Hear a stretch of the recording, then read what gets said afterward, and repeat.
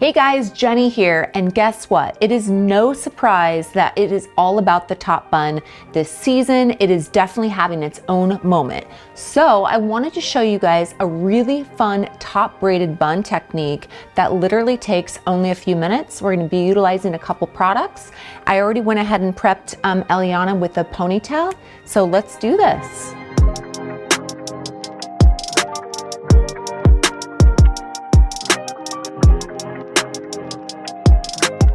All right, so I've already prepped her pony and we're kind of like that crown area. I'm gonna utilize some styling paste by Air Professional. You guys, this is infused with moonstone, the stone of reflection. Love it. I'm gonna go ahead and put some on my fingertips, get it throughout the pony. I also like to put a little bit on my palms just to have just in case. But what's great about this, it's gonna give us a little weight to her braid to really smooth down any of those pesky flyaways and just kind of give some dimension. So after I applied that, I'm just gonna give it a light little brush, maybe a little bit more on her ends, and then we're just gonna do a simple 3-stranded braid.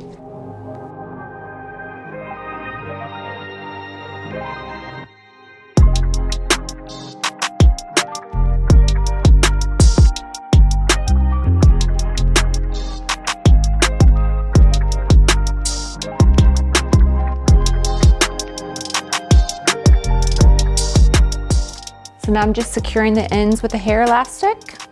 And now this is the good part. So we're gonna go ahead and stretch the braid out a little bit. So right next to us, we're gonna have this ready, okay? 2 bobby pins and a hair elastic. So this is where the trick comes into play. We're gonna go ahead and fold our braid that way towards the front of her face. We're gonna clip it into place for a second. We're gonna take our bobby pins here and we're gonna create a base. So we're gonna take one of the bobby pins on one side going towards the braid, and then we're gonna flip it around, and then take the other bobby pin, flip it around, going towards the first initial bobby pin, and just slide that in there, okay? So that's gonna be our little base. We're gonna go ahead and pull that out. Pull that out a little bit. All right, so now we're gonna flip this over, and what we're gonna do is really start pulling in this braid apart, really kind of expanding the pieces, and then we're gonna tuck it into place.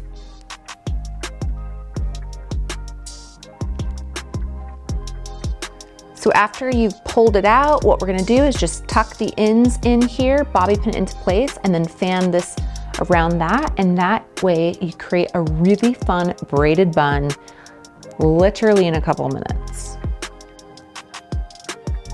Bobby pin that into place, tuck these ends.